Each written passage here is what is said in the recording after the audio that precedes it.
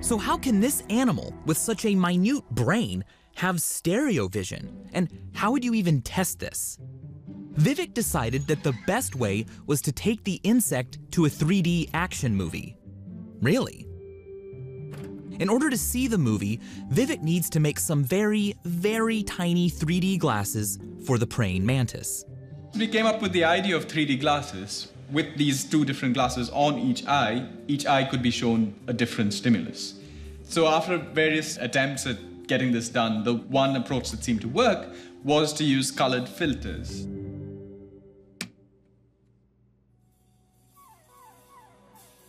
It's a quick procedure using beeswax to attach the 3D glasses. And also a device that holds the mantis in the stand for the experiment. So I think we've got the green filter on the left eye and the blue filter on the right eye. So I'm just going to put it on the stand. How can they make sure the mantis is really seeing 3D? Praying mantises will only strike at prey if they are close enough to their target. Ginny and Vivek make sure that the computer screen is out of the mantis's strike range, but the 3D target is within it. And if the mantis actually sees stereoscopically, it will strike at the 3D target, thinking it is close enough to go in for the kill. Okay, should we go? Yep, let's go.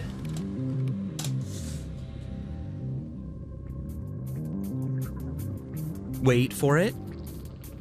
Wait for it. And strike. The obvious reason why praying mantis would have evolved 3D vision is for predation. If a prey comes within range, they'll reach out and grab it very quickly with a strike.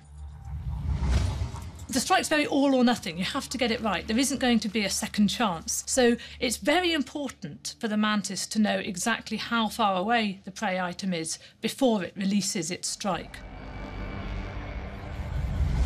Yes, we got a strike, yeah. Fantastic. So, yeah, it definitely works. And, yeah, brilliant. Ginny and Vivek still have a lot more experimentation to do to figure out the algorithm that defines a praying mantis's stereo vision. And it could be that it's a different type of stereo vision than ours. One possibility that I see is that mantises have kind of evolved a quick and dirty stereo vision. Maybe it's not as good as ours, it doesn't work in as wide a variety of images, it does the job for them.